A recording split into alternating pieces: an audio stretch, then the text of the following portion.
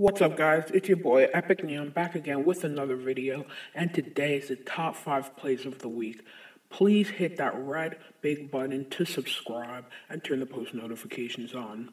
At number 5, we have our first and only ankle breaker by Big Man Max. As you can see, the guy puts his hand on the floor later in the game. Max comes in and greens up from the 3-point line with takeover. At number 4, we have a contact dunk by Keelanter. Comes in 360 windmill and dunks on the kid. At number 3, we have a play by Epic Neon to send a lob to Rock Lobster. And as you can see, Rock Lobster cuts out, cuts in.